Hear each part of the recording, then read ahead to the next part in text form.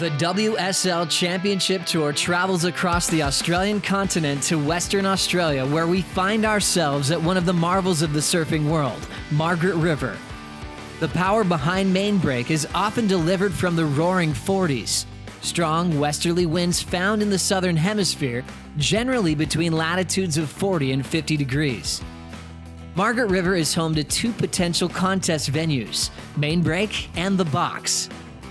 These powerful waves harness the benefit of the nearby continental shelf, sloping off into a deep water trench just 3 to 5 miles offshore.